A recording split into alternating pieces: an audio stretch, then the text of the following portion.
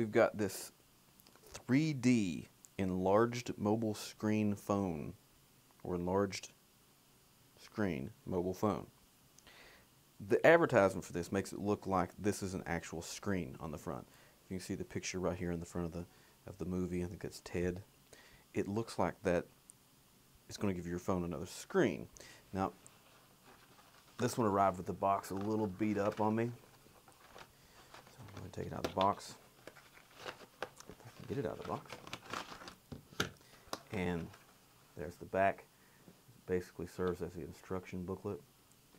It's pretty straightforward.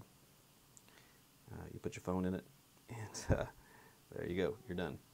So, it's just a magnifying glass. Now, honestly, I was about to call this a ripoff, but I'm going to admit that I actually kind of like it.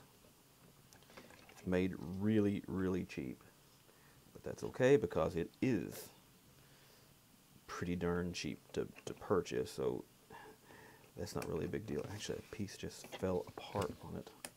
I'm trying to show it to you, but I suppose that's alright. So here's an idea of how it makes your screen look on your phone. So it's actually a lot better than I thought it was going to be. There's the size of my phone, and it makes the phone appear to be the size of this screen here. A little bit of glare issues, and some cheap made plastic. And all it really is a magnifying lens that you get at the bookstore. It makes it a little easier to read. It's a lenticular magnifying, flat magnifying lens. So there's my hand.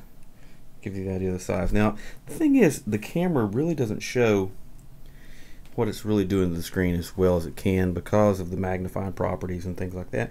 It really does a pretty good job, and I was kind of surprised. I expected this to be complete junk, and to be honest, I ordered it because I thought it was going to be a ripoff, and I thought that people needed to know, because what I saw online looked like this was going to be a complete ripoff. Now, the things that are wrong, says 3D enlarged screen mobile phone. There's nothing 3D about it. It doesn't make anything 3D. It doesn't do anything three-dimensional or stereoscopic or 360 or anything like that. It just makes the phone screen seem a little larger because it's a magnifying glass, and that's all it does. So I'm gonna put this up here for you guys to see. And if you want one, you know, it may be worth it. You know, if you need to see your screen bigger, if you're having trouble with the size of your screen with your eyes, or if you really just want to relax and watch your screen to seem a little bigger to yourself and to your eyes, and this will do it. And the quality's not bad. So there you go.